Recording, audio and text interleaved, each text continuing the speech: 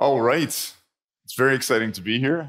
This is going to be a great panel, and this is a very, very important question to answer today.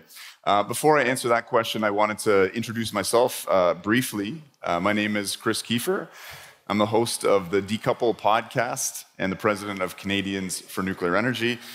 In my spare time, I practice medicine as an emergency doctor in Toronto. It's Ontario's nuclear-powered capital in Canada. And you may be asking what a podcasting doctor is doing up here on a stage with some of the titans of the nuclear fuel cycle. And to be honest, so am I.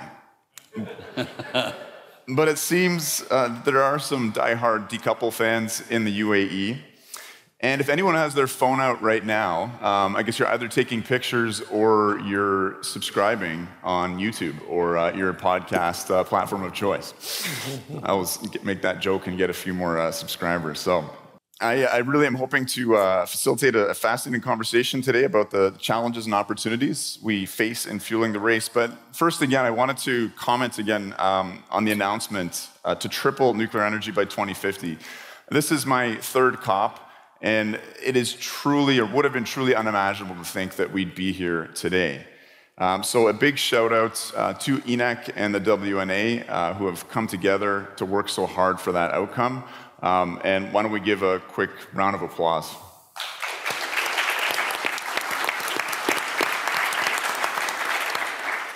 Now, as a passionate nuclear advocate who's been on the front lines of this public relations battle, I never thought I would say that the easy part is over.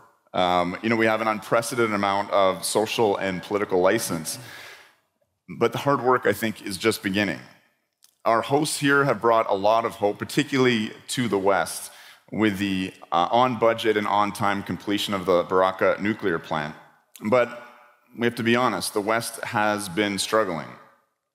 To put it diplomatically, struggling to deploy nuclear reactors, and I think some of these struggles extend to the nuclear fuel cycle. We are in the moment of great promise with this pledge to triple, great opportunity, but also of some risk. I don't want to use the F word in polite company, but failure is not an option, but it is a possibility. And if it happens, we will have no one to blame but ourselves. There are three broad challenges that I'd like to address with our panelists today in regards to our pledge to increase nuclear energy 3x by 2050. The first, how do we scale up uranium mining? The second, how do we scale up enrichment? And the third, how do we scale up HALEU and the advanced reactor fuel supply chain to deliver on the promises of advanced nuclear? In the words of today's brilliant opening speaker and the moderator of our last session, David Victor, that comment this morning really struck me. These challenges can be addressed, but not if we pretend that they don't exist. So with that in mind, let's dive in. I'm going to start by asking each of you a challenging opening question, and then I think we'll have a bit of a free-for-all. So, Tim, we'll start with yourself. If I've got my numbers straight, and remember, I'm a doctor, not an engineer, and there's a reason for that, we mined 50,000 tons of uranium in 2022. For every gigawatt that we add, we need another 150 tons of uranium. And so by my back of the envelope calculations, conservatively, we're going to need to have an additional 120,000 tons of uranium being produced by 2050 if we are indeed going to triple nuclear energy by then. Can you talk a little bit about what that heroic effort would look like and what kind of actions are required by industry and government to achieve that? Yeah, thanks, Chris. And thank you, everybody. And thanks to Sama and Mohammed, just an outstanding conference. And this tripling is, I've been in the business for about 4 decades, and I dreamed about this time in life, and here we are. And so for those of you that are going to keep going with it, we got a good road in front of us. And I'm a big fan of Decouple, Chris's podcast. I learned more about nuclear from that than I knew before. So uranium, let's talk uranium. Is there enough? Yes, there is. I think if you look at the Red Book, IAEA and NEA put out together 9 million tons of uranium out there. The problem is it's underground. It needs to be on the ground, and that's where we come in. So 50,000 ton, as you say, about the consumption today. And if we triple by 2050, then we need 150,000 ton. We can do it. You have to look at where we were. The last 10 years, after Fukushima, the last panel talked about Fukushima, we shut down the largest high-grade mine in the world, McArthur River. We put out about 18 million pounds a year, 7,500 ton a year. I mean, there was so much uranium around. The price of uranium went to $18 a pound. Nobody can mine, nobody can make money for that. We were shutting down mines. We shut down Rabbit Lake, we shut down McArthur River, we shut down Wyoming, we shut down Nebraska. So not many years ago, we were shutting down mines because we had way too much uranium. Now the talk is, we're tripling. Great, we can handle it. The good news about nuclear is that we don't sneak reactors on. Normally, don't sneak reactors on. It takes us 10 years to bring a reactor on, and so we have good visibility on what the demand's going to be and how we're going to have to supply that. And so we will be cautious as customers that are perhaps in the crowd here come to us and say, you know what, we'd like to sign a contract for 2030 to 2040, and we have lots of those customers say we need uranium from 2030. Then we know, okay, we need to have production coming on McArthur River in Canada, maybe Cigar Lake, maybe Kazakhstan, maybe somewhere else. And so, yes, we will be there to supply the uranium. We need the assurance that we have the contracts backing us. We'll invest the money, we'll mine the uranium. Excellent, excellent. Okay, moving on to Boris. I said these would be challenging questions, so you have to bear with me here. On the enrichment front, both Europe and the USA remain critically dependent on Russia for almost a quarter of their enrichment services needed to refuel the fleets. More than 1 in 20 American homes and businesses depend on Russian enriched uranium to keep the lights on. I got a breaking news headline at 5 a.m. when I was up preparing for this talk this morning. The U.S. House of Representatives has scheduled an expedited vote on a bill called Prohibiting Russian Uranium Imports Act, which would bar not only the import of yellowcake, but also Russian enrichment services. Constellation Energy CEO Joseph Dominguez has said, and I quote, "The U.S. is on the verge of a crisis in conversion and enrichment." Since the trauma of the 1970s OPEC crisis, energy independence seems to be constantly in the political discourse. What will it take for Europe and America to achieve fuel independence and deliver on that real promise of nuclear energy, which is energy security? Yeah, Chris, thank you very much. First of all, I want to thank WNA and ENEC for organizing all of this. It's a fantastic event. Thank you. Now coming back to your question, it's a good question, but I must say it's not really a problem. I can sleep very well, I can tell you, because there is sufficient capacity in the market. How much dependent countries want to be from other countries, that is a political decision. We are very careful of that. That's not our cup of tea. We are in the moment in the luxury situation that due to Fukushima, we have huge overcapacity in our sector. We used them in the last years actually to produce uranium, which was not always in favor of our colleagues from the mining side, by underfeeding, so by depleting the uranium further down. And we are just simply in the moment reducing that, and by that we increasing the capacity. So the 20% share, I think, that the Russians had in the US, I would not call it as a dependency. I would say that is a minor problem in my point of view, and a solvable problem, but it's a political issue. We are prepared, as Tim already said, it's at the end the customer deciding what he wants, and it's an industry where we are normally ready before the customer is there. That is now different on this geopolitical changes, so customers want to switch from one supplier to another. It's not about a new nuclear power plant which is erected there. But it follows the similar principles of long-term contracts so that we have a reliable basis for our investments to keep a certain capacity alive or to actually increase our capacity to certain levels which the market needs.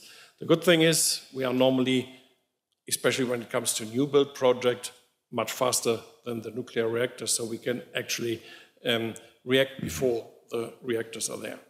What kind of timeline are we looking at? I understand, and again, I'm the medical doctor here, but the Sapporo 5, I understand there's billions of dollars of investment. I imagine because of some of the concerns I brought up, which you seem to be a little less concerned about, but it sounds like there's a lot of resources being mobilized to increase capacity. And if we are to reach our 2050 goal here, we're certainly going to be needing a lot of capacity. So tell us a little bit more about Urenco's plans. We have a capacity program in place. We are publishing step by step the ones who have got the real final investment decision. The first project that we announced is in the US, an increase of our site there by 15%. In Germany, we made a decision for a capacity increase, and next ones will follow very soon. So we have programs there in place, and we don't publish actually numbers around them, but the capacity will grow as the demand is growing. Yeah. Wonderful, wonderful. Okay, challenging question number 3. And I can tell you maybe one as Sure. you are a doctor, one thing to add. We have a small niche business. We're also producing stable and medical isotopes. And I can tell you there the dependency on certain suppliers in the world is much, much higher than in our uranium side. And our investments there are in the moment compared to the existing business, much, much bigger. We are building really one plant after another to also create a certain independence. It's good not only saving the world, but also saving lives. 2 million people are treated by that, and I think it's a nice story around nuclear side story, but very important for our day-to-day lives. It's a story I'm very familiar with up in Canada. We produce a lot of medical isotopes, obviously, in our CANDU reactors. Okay, so moving on to challenging question number 3 for Dan. On the advanced fuels front, it seems like we are in a HALEU crunch. TerraPower announced a 2-year delay in the deployment of its reactors in Wyoming due to a HALEU shortage. I understand the HALEU cascade that came online this year will produce 900 kilograms of HALEU. I'm told that this total yearly output would be sufficient to fuel a single 5-megawatt electric Westinghouse eVinci microreactor. We're, of course, hoping to deploy hundreds of eVincis, of X-Energies, Oklos, TerraPowers, and many other reactor companies' reactors over the next 27 years. Tell us about some of the challenges of HALEU and how you intend to solve those. Sure. Thank you, Chris, for the great question. Before I start, I want to thank and acknowledge the leadership of WNA and SAMA, whose vision of tripling the nuclear fleet has now become a global consensus, and ENEC and Mohammed Al-Hamadi, whose project management and execution of the best program in the world would not sustain even a doubling, much less a tripling. So the success of Mohammed and his team are extraordinary. I'll get to HALEU. Just one thing, just to stir things up a little bit. I have a little bit less sanguine view on the LEU market than my good friend and colleague Boris. If you look at a couple of facts, these are WNA numbers. Global demand for enrichment, right, without Russia is 48 million separate work units per year. And global supply without Russia is 33 million separate work units per year. 15 million separate work units per year is 100% of US demand, and add to that 10 or 11 million in Europe. US relies for more than 20% on Russia, Europe 30%. So as Tim says, reactors don't sneak up on you, but neither do enrichment plants. So we do need, in our view, more supply, but also more suppliers. I just came from the other Atlantic Council session. Amos Hochstein, the president's energy advisor, says we can't afford to get into a situation where a single point of failure can be threatening to our energy security. Over half of our supply globally comes from Russia and China. So we love what Urenco does, we love what Urenco does. We need more supply, we need more suppliers, and that's why the US Congress and the US President are asking for a lot more money to support this. The problem extends, and I'll get to your question now, to HALEU very specifically. We can make, with this demonstration cascade, 900 kilograms per year. That's a tiny fraction of what my good friend Clay Sell, Chris Levesque, et cetera need, and therefore we need what was called for on the last panel, a public-private partnership. These plants cost billions of dollars to invest. The United States is the only country in the world that privatized the activity of uranium enrichment because, after all, it can be used to make nuclear weapons. So we have to be thoughtful about it. It's not going to be renationalized, but how to solve the problem requires two things. Number one, we need the kind of government investment at the scale that's now being talked about in the billions of dollars, which every other enrichment plant has benefited from with their government investments at that scale. But we also need what Boris did refer to, which is that long-term demand signal. If we have those two things, a combination of a public-private partnership, the significant government investment will encourage private capital from the sidelines. You heard it from John Wagner on the last panel. And then if you get the great success we'll see from our new reactor developers, such as Clay, I'm setting him up for his comments, then we're going to have the demand signal combined with the investment, and then the market will indeed produce the high assay LEU that we need. Clay, I guess two questions for you here. Do we have a chicken and an egg problem in terms of needing the HALEU in order to build the reactors, but needing to build the reactors in order to have the demand for the HALEU? Do you think that's a chicken and egg problem, or how do you approach that? Thank you, Chris, for the question. Let me quickly add my thanks to Mohammed and Sama for this wonderful event. Yeah, I think it's fair to call it a chicken and egg problem. Boris, how long will it take you to build a HALEU cascade? Depends from where we start. Let's call it 4 years. And he doesn't want to build a plant until he has a firm offtake agreement from my customer Dow. My customer Dow will not make its final investment decision. They're strongly committed to the project, but they won't make their final investment decision until 2026. 2026 plus 4 years is 2030. The reactor has to be in operation before 2030, which means I need HALEU fuel before then. And so there is a timing difference. There's no technology problem here. Mm-hmm. There's no uranium supply problem. No one can spin centrifuges better than Urenco. They have the technology to do it. But there is not sufficient commercial demand for them to make the final investment decision to expand that facility. And so what the US government came up with is a program called the HALEU Availability Program for the US government to step in and provide that long-term offtake certainty so Centrus can make its investment, so Urenco can make its investment in enrichment. This problem is going to get solved. Even as we speak, there's a $2 billion request from the administration going through the Defense Supplemental in the Senate. I think it's very likely that that will be enacted in the near term. And so I think the program and the resources are there to crack this commercial conundrum, which will allow us to see HALEU supplies come on to support the advanced reactor developments. Let's talk for a quick second about TRISO. LEU fuel assemblies currently used in light water reactors cost around $300 per kilogram. How do we drop the price of TRISO, which, if street rumors are to be believed, is clocking in at around $10,000 per kilogram? Street rumors, by the way. For the manufactured price of TRISO? Yeah. Considering is that with the price of HALEU loaded in or not? Say again, sorry?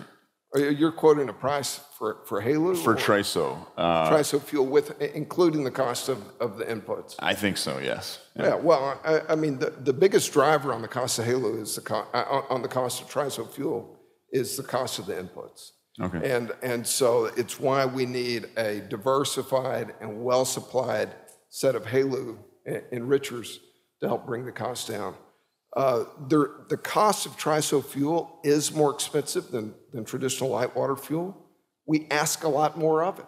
This is a fuel that cannot melt down. It's made of ceramic material and graphite that cannot melt at any temperature that it would see in the reactor life.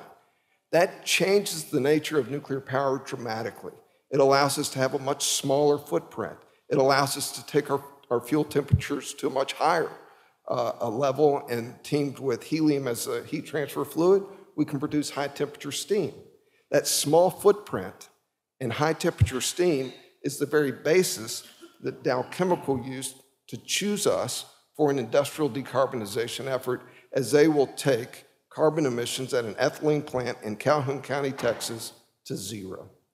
And so TRISO fuel is more expensive, but in an overall system analysis, our fuel is more expensive, we ask more of it, but that results in much lower CapEx in terms of concrete, in terms of steel, in terms of time to build, in terms of the number of safety-related systems that have to come from a nuclear-regulated supply chain.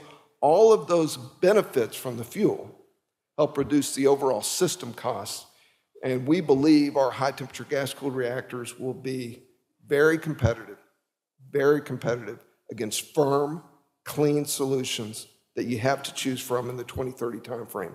And I'm not just talking about nuclear clean firm solutions, I'm talking about any clean firm solution. We think our XE100 reactors with TRISO fuel, with its safety case, will be exceedingly competitive. And quite frankly, we've got the customer interest to support that. Yeah.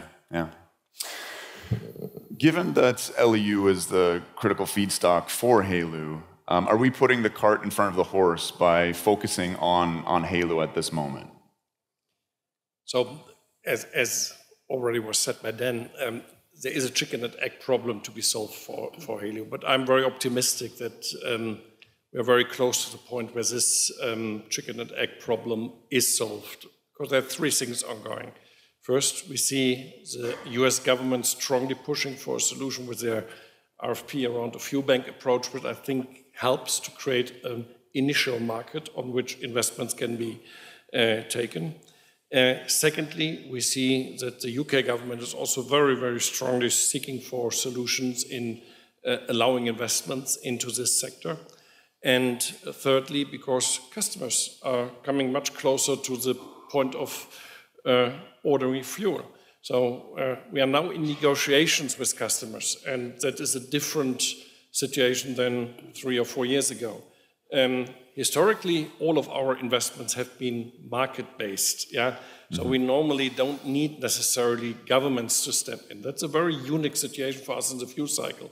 So I still believe the more we can do on the customer side, the better it is, and all three elements together should offer us a solution in the coming years, or in the coming months, I would say. There's one element on the SMRs, RMRs, which is a little bit more difficult.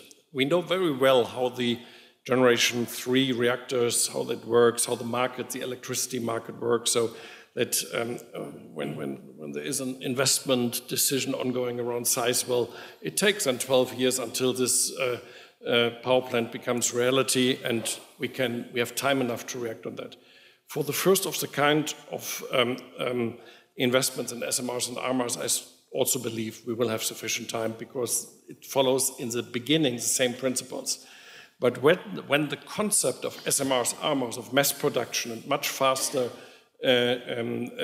licensing procedures should really work out, then it follows a different business logic, and then we have to adapt to also a different decision-making way in the fuel industry. So we will then not see the projects necessarily, all of them with sufficient time before realization. We have to make up our decision then on other informations, and that is something which is new for the industry, or might be new for the industry. We don't know that yet.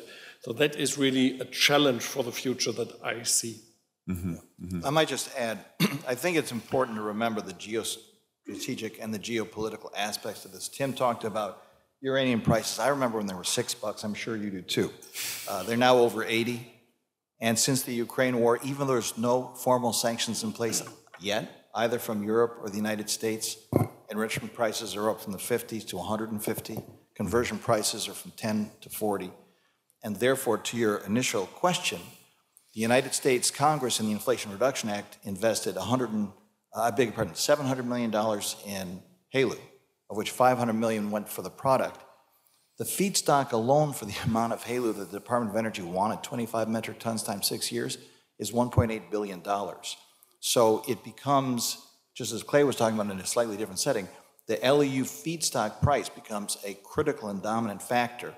1 million SWU of LEU feedstock is required to make the amount of HALEU that DOE wants. So we have to, I think, really think about this thing holistically. And I do think it counsels for a continued role. That's why I welcome what happened on the stage a few minutes ago of the governments. I think it's extremely meaningful that the Sapporo 5 came in and talked about a meaningful, significant contribution, because without that kind of government ballast, I think you're going to have continued volatility, and not only the energy insecurity, but the political insecurity and the geostrategic leverage in the hands of our adversaries that we really don't wish to encourage. Chris, maybe I'll just add to the conversation if I can on the, we always at Cameco, we're looked at, you're the uranium people, you supply the uranium, so. I was just going to ask a question. Well, I know, it's true, and so we see this tripling, doubling. We've been crossing our fingers for that for a long time, and so we've been setting up for that actually for the last 20, 30 years, and here it is now. And so, you know, if you go through the component parts, we've been jumping around to HALEU and LEU, and if you start at the front end, you have to explore for uranium. So we explore for uranium. We have about a billion pounds in our portfolio that is in the ground and to be mined, so we've got some supply. Conversion, we said that's been a poor cousin for the last 25 years. You never made money on conversion. Now we're tight. And so we've increased our conversion capacity. Yep, we have a facility in Port Hope, Ontario, that we're increasing the production. We're not out of the, we're not advanced like these folks on the enrichment side, but we've invested about $500 million into global laser enrichment in Wilmington, North Carolina. We think that's got hope for the future, and hopefully we'll be alongside these folks at some point. We have a deal with the DOE, Dr. Huff and folks to re-enrich some of the depleted tails that are sitting at Portsmouth and Paducah. And then 2 weeks ago, we decided we should even go further down the line, and we put all of our chips that we had in the middle of the poker table and bought a company called Westinghouse with a partner named Brookfield. And so we're all in. We're all in nuclear. We believe in this. We believe in what Clay's doing down there, and Boris and Dan. These are all friends for a long time. We're all getting ready for it, and we'll be there. It's going to be tricky because in our business, you're either through the roof or at the bottom, it seems. And so it's hard to adjust to that. Yeah. I can tell you in the 2000s, from 2000 to 2011, we were scrambling like crazy to, you know, somebody mentioned how many reactors were going to be built, and so we were trying to get the fuel. All of a sudden, 2011 to 2021, off the table, shutting everything down. Now here we go, whoa, let's go again. So it's not like McDonald's where you try and grow your revenue line by 2% every year. We're either up here or down here. Now we have to get going, but I'm completely convinced and confident that we can do it. Yeah. I'd like to just add a very quick point on that. This tripling, it's no small thing, right? And yes, we are competitors, but you know what? That's a good thing. What that means is diversity of supply. I want Urenco to succeed. I want Urenco to succeed. I hope they want us to succeed, because we need that diversified sources of HALEU and LEU to provide not just stability of supply, not just security of supply, but the price competition, so that Clay and Chris Levesque, when they go out to put fuel out to bid, they've got a number of suppliers who can step up to the plate and guarantee a robust, resilient, multiply supplied, competitively priced market. So Tim, just back to you for a second. You kind of stole my thunder. Cameco's, I think, undergone a pretty remarkable transformation into this really vertically oriented entity, as you're mentioning, all of the different services that you now supply. Could you have imagined that 10 or 15 years ago? And also, what role do you see moving forward in terms of, you already manufacture CANDU fuel, through Westinghouse to be manufacturing LEU fuel. What does the future hold in that regard in terms of being the full package as a company? Yeah, so, you know, I've been around long enough. I've seen the movie. I started, my first job was in 1979, just after Dan started probably.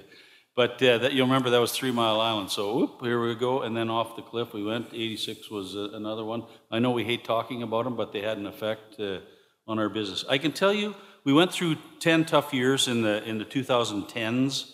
But then I'd say about 2 or 3 years ago, we could feel the winds of change blowing. You know, all this talk about climate change and decarbonization, electrification, race to net zero, climate change, climate crisis, climate catastrophe. And we said, wow, this, and you could feel nuclear was getting some steam behind it again. And so we started looking and saying, how do we want to position ourselves with this. And then, that all got surpassed by energy security for a lot of different reasons. People became worried about energy security. And then, this phrase, I've heard it 5 times today, there is no net zero. I mean, there's no net zero without nuclear. And so we said, we're nuclear. We're only nuclear. What are we going to do? And so we started looking back at our mines again. We restarted some of our mines as our customers wanted uranium. We increased our production. And then Westinghouse came available, and we looked at it, and we said, it's now or never. We're going to go now or never, because a lot of our business, 80% is government-owned and government-controlled. We're not. We're on the Toronto Stock Exchange. We're on the New York Stock Exchange. That's an independent asset that came available, and we said, are we all in? And we kind of put our hands in and said, let's go, and we took that. And so, our goal is to be a full-service company with an alternate supplier to the others that are out there. I think our time, we made that deal a year ago. It took us a year to close it. But I think the environment looks even better today than when we made the deal. And we just want to be there for our customers. We've through the uranium and conversion, I don't think there's a utility in the world that we haven't supplied uranium to at one point or another. And so this brings some added activities that we can add to our customer base. So yeah, we just want to be out there. We want to be we're proud to be nuclear. We're a pure nuclear company, and we're really proud. And today we can walk around with our heads really high because we're doing a good thing for the world. So. Not to shine too much of a spotlight on you, but this has been such a geopolitical conversation for obvious reasons, but could you just take a very brief moment to discuss the deal with Ukraine to supply fuel to the Ukrainian fleet? Yeah, so you obviously were aware of what happened last year, February 24th, and we'd been working with the Ukraine a bit before. They were looking to diversify their fuel supply, I think after 2014, and so they started looking at who could fabricate fuel for VVERs. And so that was Westinghouse. So that was before us, of course. But then they came to us about 6 or 7 months ago. The Minister Helashenko and Petro Kotin, some of you will know them, and said, we'd like to diversify our fuel supply, and could you supply all of it? And honestly, we had to think about it, because there were some of our shareholders that said, are you sure you want to do that? There's a risk. And we talked about it, and we said, yeah, they have 15 reactors, 9 of them they're operating today, and 6 are the Zaporizhia that aren't operating. But we said we'll supply all your fuel for the next till 2035. That's uranium and conversion. Boris can speak about it because he's partners with us in the piece. And so you know what? Sometimes you just have to kind of do the right thing too. And so there's some risk to us, and if it goes the wrong way, then I guess that's on us, but we're very proud to be part of that. And I can tell you, where I live, Saskatchewan, there's about 30% of the population is of Ukrainian descent, as you'll know, Dr. Keefer. And so, our employees were proud to step up, and we've helped not only with the fuel, but we've sent other supplies to help them out in their time of need. So. Clay, I want to bring it back to you. Your company is well known, obviously, for the reactor side, but also I believe there's a TRISO X facility that's in the works at Oak Ridges. Am I getting that right? Oak Ridge, Tennessee. Oak Ridge, Tennessee. USA. Do you want to take a moment to sort of explain progress there and what the vision is? Well, certainly our vision is to bring the XE100 reactor, pebble bed reactor, to the marketplace in a very large way. And when we designed that vision, there was not a commercial supplier of TRISO fuel because, quite frankly, there was not commercial demand for TRISO fuel. We saw an opportunity to grow a new and different part of our business. We were extraordinarily fortunate to win a major government grant from the U.S. government in 2015 to redesign how to make TRISO fuel, to do it in a way that produced higher quality, less waste streams, more efficient ways to recycle uranium. We proved that out in a pilot facility, and so we're really proud of the role that we're playing to bring the advanced fuel manufacturing business to fruition. We are in construction on an advanced fuel facility in Oak Ridge, Tennessee, It will be the first new fuel manufacturing facility in the U.S. in approximately 40 years. It's, we can make all types of encapsulated fuels, not just for X-energy reactors, but for any other reactor that uses encapsulated fuels.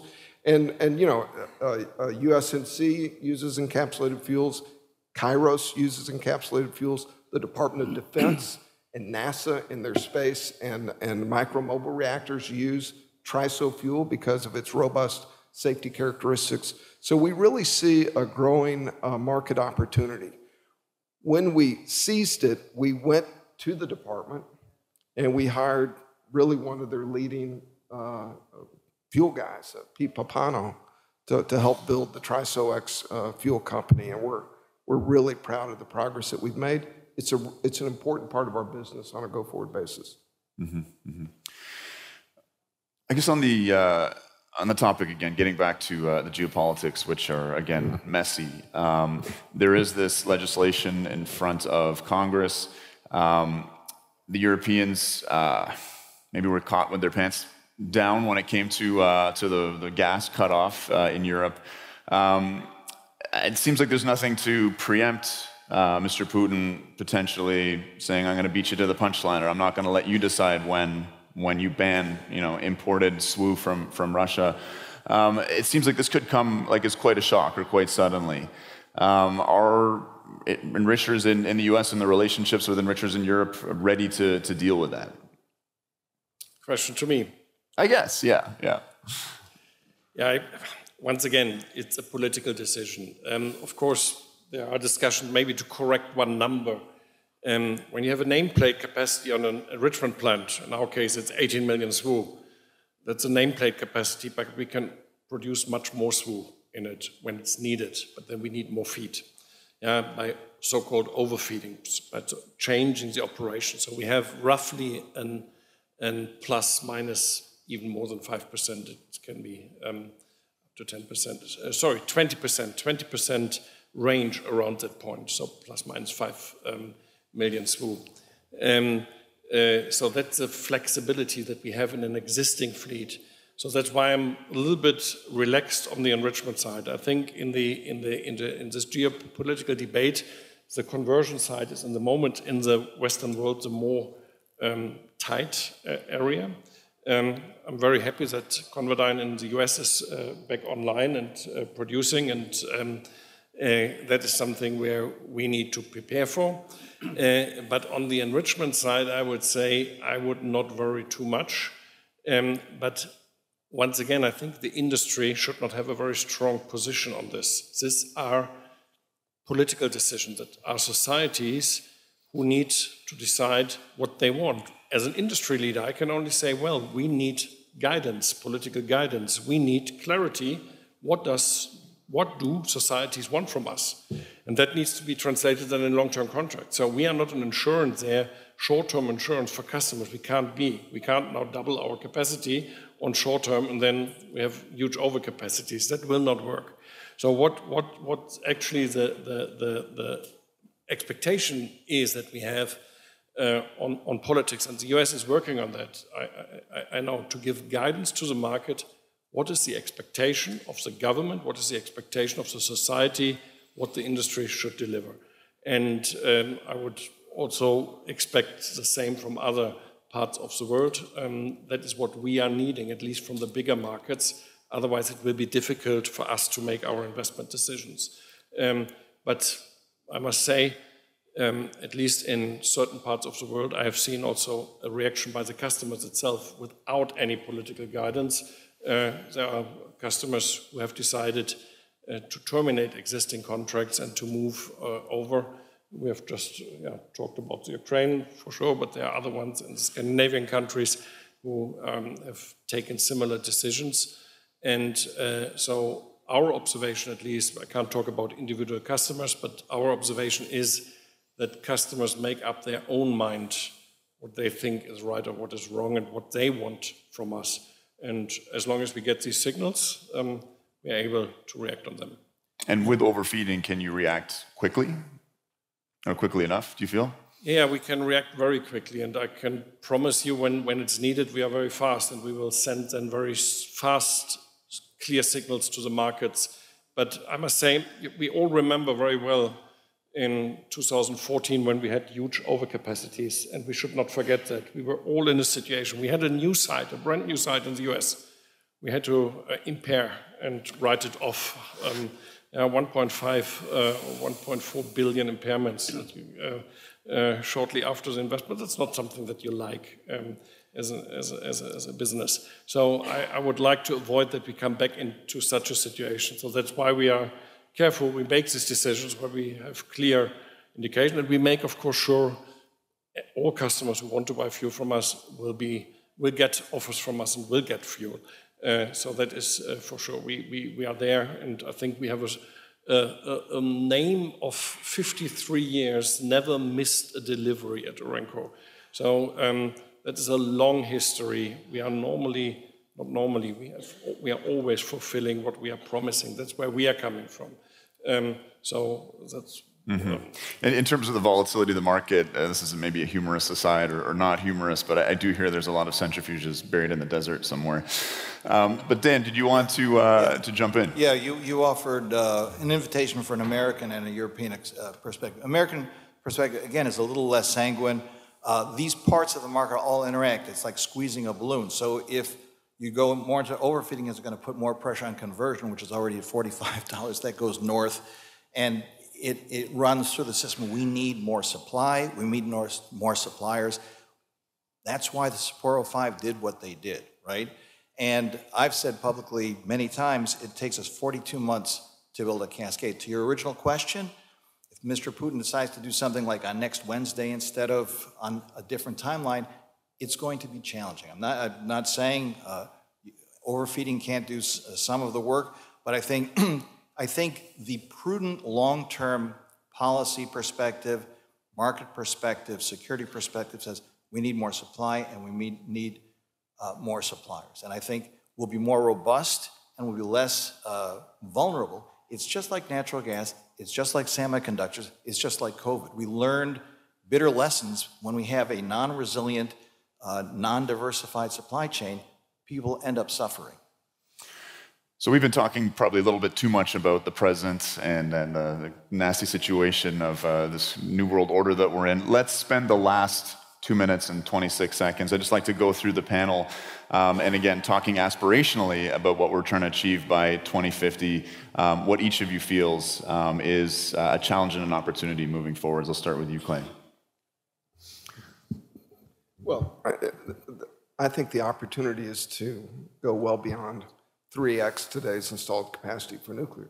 And I think that opportunity is going to be driven by an absolute change in the nature of the electricity market in the West, and particularly in the United States.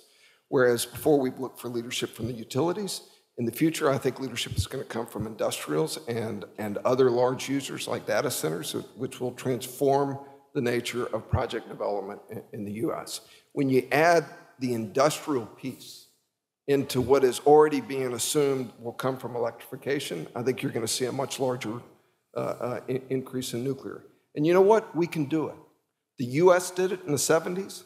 France did it in the 80s. We've seen patterns of dramatic expansion, multiple gigawatts coming on a year. And we're going to be called upon to do that yet again at even a greater rate. But I'm confident we can do it. Beautiful. Go ahead, Boris. Tripling the nuclear capacity is a huge challenge. And it's a fantastic story. I think it's an ambition which is really, really good. How realistic is it? When you look at the history of France, I would say it's realistic. When you just take the 30 years when they took their decision for nuclear in the 70s or end of the 60s, beginning of the 70s, 65 gigawatt 27 years later were installed.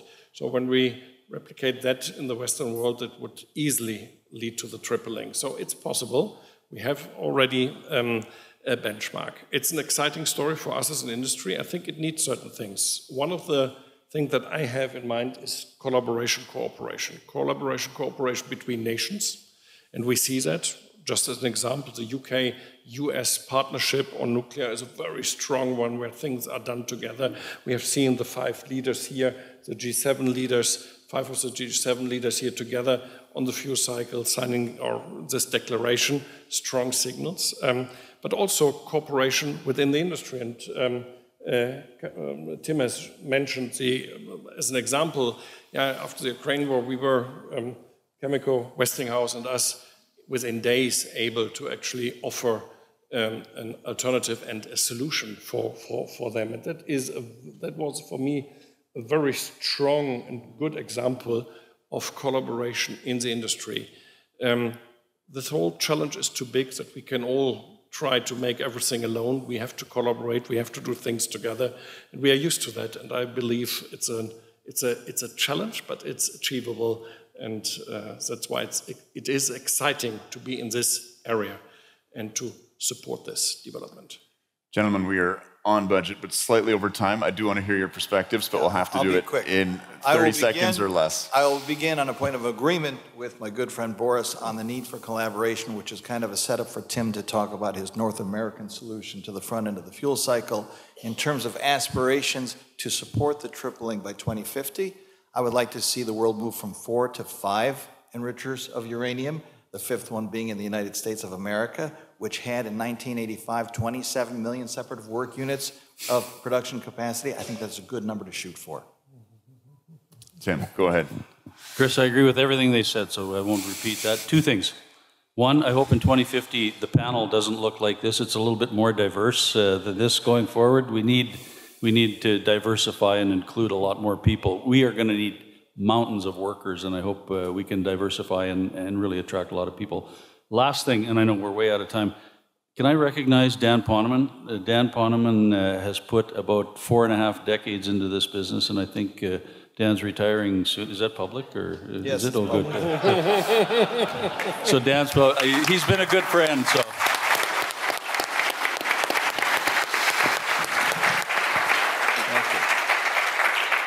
All right, everybody, that's a wrap. It's been a pleasure. Thank you for your attention. Thank you, gentlemen.